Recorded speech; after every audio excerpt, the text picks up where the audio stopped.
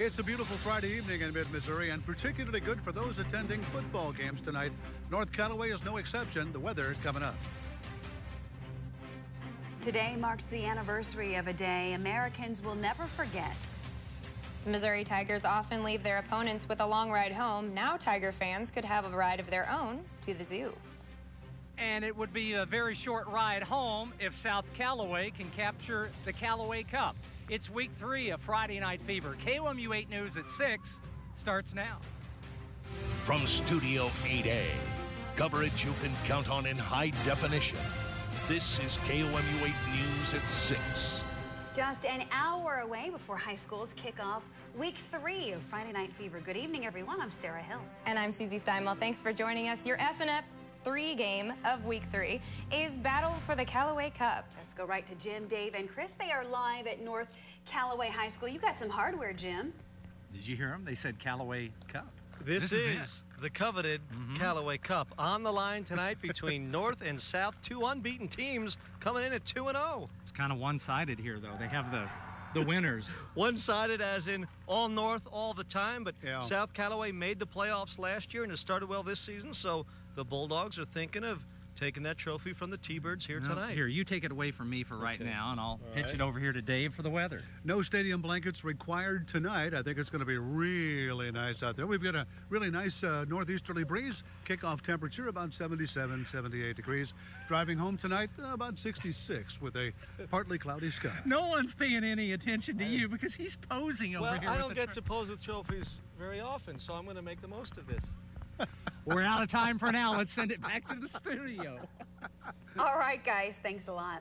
Traffic at Stadium in Providence and Columbia can be a huge jam before an MU football game. That's right, and a city program aims to help Tiger fans commute. KOMU 8's Robert Kessler tells us about the Spirit Bus.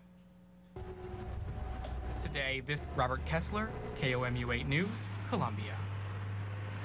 For a complete list of the Spirit Bus's stops, go to our website, komu.com. And it may sound simple, but hand washing is a simple habit that can help you avoid illnesses, including swine flu. KOMU 8 Sung Lee Han shows us how some businesses are staying germ-free for their customers. Doors, tables, Sung Lee Han, KOMU 8 News, Columbia. Experts say waterless hand sanitizer provides several advantages over hand washing with soap and water. However, sanitizers are ineffective if organic matter like dirt or food is visible on the hands. It was a scene of emergency vehicles, music, and hometown heroes at the Capitol this afternoon, all to honor fallen comrades and those who continue fighting today. KOMU 8's Allison Archer has more on this 9/11 memorial service. Kurt Doulady's first trip to New York wasn't like most. Allison Archer, KOMU 8 News, Jefferson City. And funds raised at this memorial service will go to military families. An Associated Press photographer embedded with a group of Marines captured a controversial photo. Sarah Hill will now show you tonight's Your View.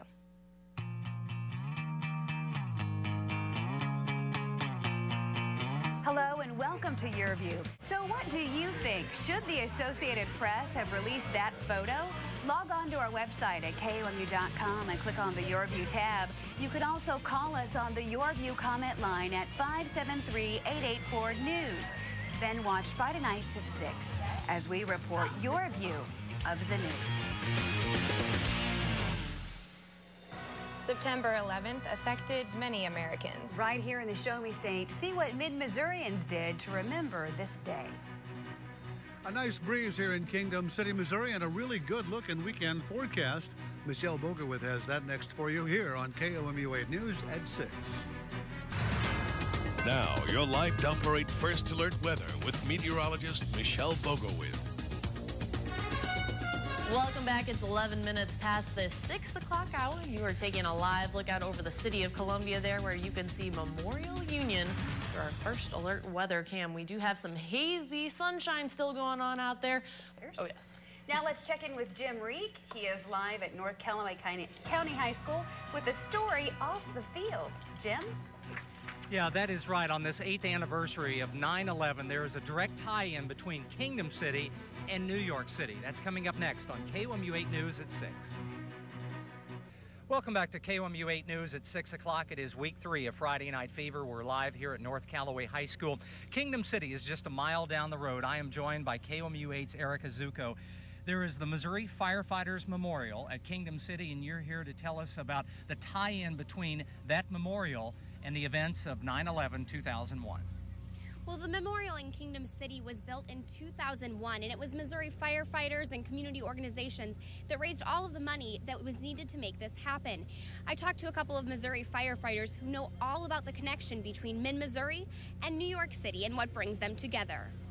They give us all these names. Inscribed in granite.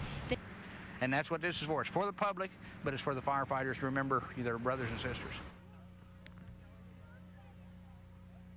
The Firefighters Memorial Foundation is now raising money to build a museum next to the memorial. It's going to have histories of all the firefighters that have passed while serving in the line of duty.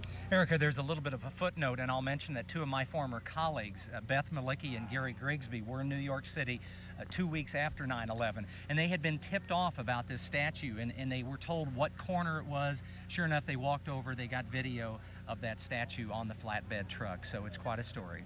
Thank you very much, Erica. As I said, it's week 3 of Friday Night Fever. We've got 2-0 teams tonight, Chris.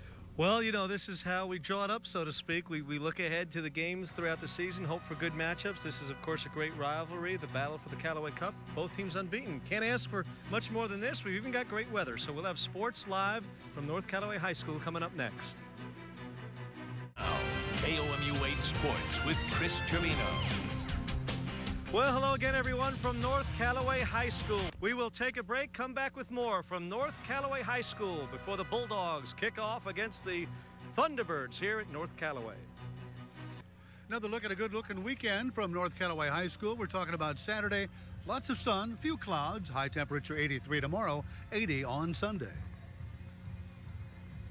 It is week 3 of Friday Night Fever. We're live here at North Callaway High School. We've got the Callaway Cup behind us. We've got the North Callaway cheerleaders. Should be a good ball game, Chris. Ought to be a great game. Great weather. 2 teams that have yet to lose this season. So somebody's going to suffer the first setback tonight while the other team will improve to 3-0 and really be well on its way to an outstanding season. The sports crew is busy tonight? Oh, we are busy. 17 games to show you highlights from tonight at 10, so do tune in. Lots of games and all the scores, of course. All right. Let's turn it over to the North Callaway cheerleaders. Good luck, girls. Dash B!